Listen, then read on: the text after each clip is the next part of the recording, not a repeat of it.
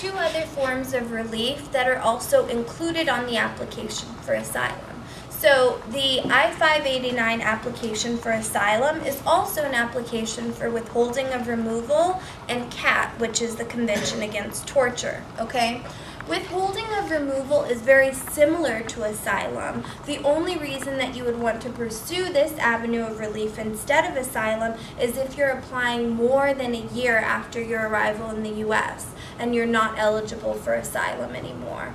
There are some exceptions to the one-year bar for asylum, but if you don't meet those exceptions and you don't have a really good explanation for why you didn't apply within 1 year, then you may want to consider withholding of removal.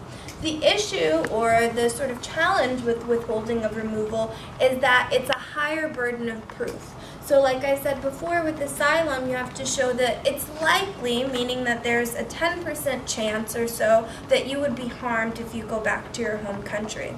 With withholding of removal, you have to prove that it's more likely than not, meaning that there's a 50% chance. Again, these things are hard to quantify, but you're just showing them that it's really likely that if you go back home, you're going to experience harm, okay? And then this is also not a pathway to residency, and you don't get derivative benefits for your spouse and children. So like I said before, asylum is a pathway to a green card and citizenship. Withholding is not. Asylum also helps you bring your family over, your spouse or your kids. Withholding, you do not. All withholding is saying is that we're not going to remove you because you might be harmed, but you don't get the same benefits as asylum. Очень важно, тут как раз не все об этом нам рассказывают обычно, что asylum вы должны в течение года, но только есть несколько исключений, почему вы будете подавать позже года, вы должны подходить под категорию, которую государство рассматривает.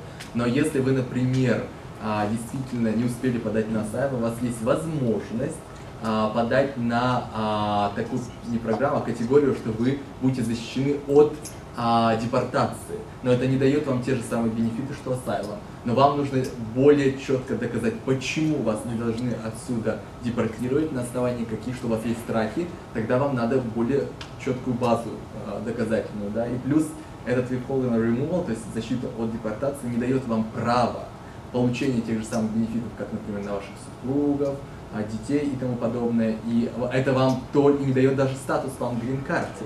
Это просто защищает вас от немедленной депортации. Okay, and the last form of relief that I'm going to discuss is the Convention Against Torture. This is also, like I said before, included in the asylum application. Now, this is for individuals who've experienced torture in their home country, okay? And torture can be defined pretty broadly as well. However, it's not defined as broadly as persecution. So we said that persecution includes threats of immediate harm. Torture does not, okay? There's also a higher burden of proof, just like withholding. You have to show that it's more likely than not you're going to experience persecution if you return to your home country. Also, like withholding, this is not a pathway to residency, and you can't have benefits for your spouse who's abroad or your children that are abroad. This is just a form of relief that the U.S. government has to provide for individuals who can prove that they've been tortured and that they will likely be harmed if they return to their home country. Есть еще вторая категория, согласно Конвенции ООН против пыток, что вы можете подать, если вы действительно испытывали физическое насилие, пытки со стороны государства, или вы будете испытывать, потому что есть какие-то доказательства, что государство пытает людей, но это тоже очень высокий процент доказательной базы нужно доказать, да, непосредственно.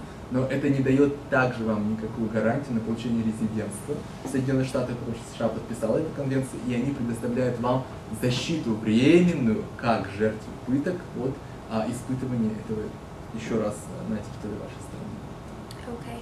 I have a handout in the back that you can grab later. It's the one with the American flag and then like the gay pride flag on it.